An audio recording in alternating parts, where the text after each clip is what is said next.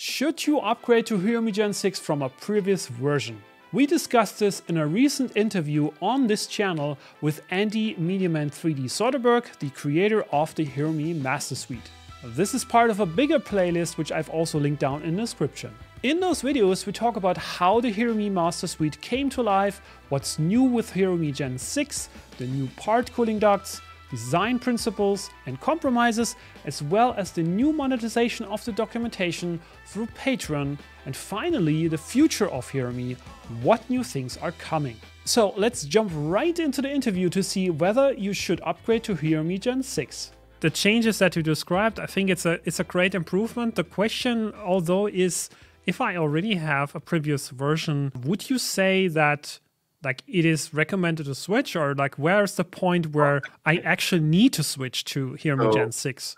That's the thing. If you've already got a Gen 5 built, because everything is backward and forward compatible, all these positions and mounts are identical, again, there's a big improvement in the cooling duct. So I would say if you've got a Gen 5, just reprint the cooling duct and mount it to your Gen 5, and you'll get the better performance from the new duct.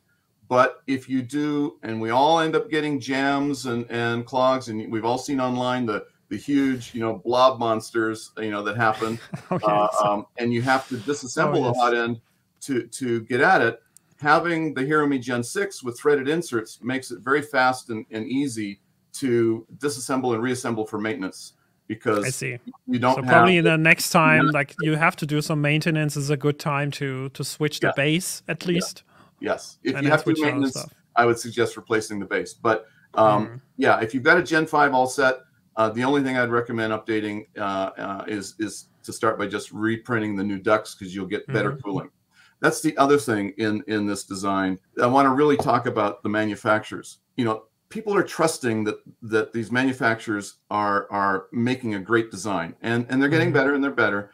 But in the case of part cooling, it's always been an afterthought. They just slap on the cheapest fan, a 4010 radial fan with a very cheap little duct to point some air down there, and it's a checkbox for them. Okay, we got that feature done. They've done literally no design work, with the exception maybe Prusa in Europe, although I've improved on Prusa's ducting. But the Chinese manufacturers that are all really derivatives and clones of each other, it's a checkbox. And so you really don't get great part cooling from those designs. And that's really why this all started in the first place, is we wanted to improve on what was there. With the Hirumi, you can do extreme overhangs at the 70, 80 degree level. And in fact, there's a couple of videos on YouTube, and I've done it at 300. You can do bridging. I've done 300 millimeters to 2 towers, bridging across 300 millimeters with no supports and no sagging. Okay, that's powerful.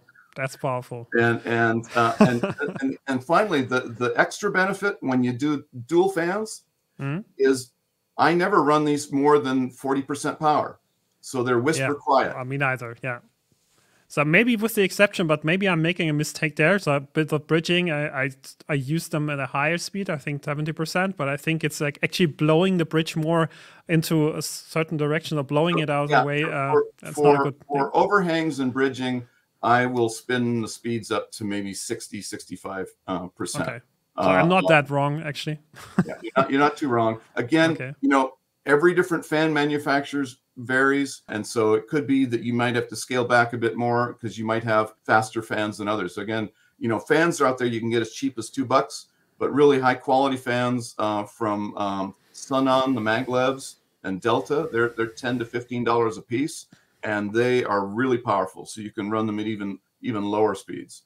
So that's also a variable, is what your source of fan is. That was part 3 of my interview series with Andy Soderberg about the Hirumi Suite. In the next part, which I've linked here for you, we're talking about whether the Hirumi setup is too heavy to run direct drive on a 3D printer at fast speeds. Thanks for watching, and I see you in the next video.